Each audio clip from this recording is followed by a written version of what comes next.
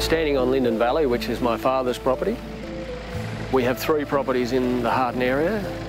We run about 6,500 acres over the whole lot.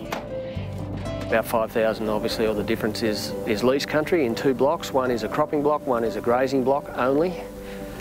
We basically run all the ewes that we have, which is around about 1,300 ewes out at the grazing block. We bring the lambs back here to finish. The other block is a cropping area, mostly wheat and canola, with a little bit of lupins in to boost nitrogen and try and break up the rotations a bit. Well, I think the biggest challenge at the moment is climate change. The main impact is extremes. What do you think, Dog? Extreme heat and intensity of storms and a general lack of rainfall in the autumn and possibly even the spring. And so I use the tools that I've got available to try and work out how I can best conserve moisture, how I can avoid temperature shock. You know, do I need more shade for livestock? Do I need better water, cooler water? All sorts of, you know, issues come up from those 3 main things. It's all about risk. When it comes to climate change with the sheep industry, I think the major issues of profit drivers are going to be the same as ever, and that is stocking rate and growth and the amount of meat you turn off or the amount of wool you turn off per hectare. So we are probably going to move to a feedlot, but the trouble with this area with feedlots is that we get extremely hot days, which are getting worse with climate change, so we can't do that in the summertime, and we're getting storms and bad weather in the wintertime, which is another issue. So we're going to move to an indoor shedded system that'll allow us to take the lambs away from their mothers at weaning, not have to keep the best pastures for them, so therefore we can run more ewes and finish the lambs off in a more consistent manner all year round. So hopefully that will, you know, generate profit and prevent some of the effects of climate change. Well, we're using a lot of technological tools and computer programs, yield profit, climate, information coming out of Bureau of Meteorology.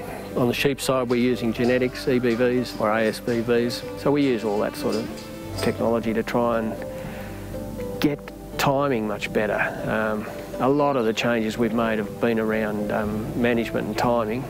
It also allows us to monitor what's going on so we can make better decisions. So if you don't monitor it, you don't know. And also, I just think it's allowing us to save costs. When the Climate Champions program came up, I thought it's a great opportunity. I've always learned from other farmers. I mean, I find the best way of learning things is to go and look at what other people are doing and view their industries. Climate Champions aim to really help to transfer and build their own knowledge and capability in this area by adopting the latest R&D. So their role is to help other producers in their region to adopt improved management practices to manage climate change, and to also help identify research needs for that particular region and help direct researchers on key areas for future research as well. When it comes to climate change long term, I don't think that there is ever going to be a silver bullet. We're never going to get up one morning and say, well, this is the answer to climate change. It's going to be happening. The question is how fast it is happening and really how fast we're changing. So if you're very conservative and you don't change a lot, then you better hope climate change isn't happening very fast. But if you believe that it is happening and we are going to have a 2-degree or a 4-degree change, then you have to start running, and you have to run fast. So therefore you have to be engaged with all the research. You have to be out there supporting your industry bodies, encouraging the government to take notice of science and keep funding research, because if we lose the race, then we're out of business.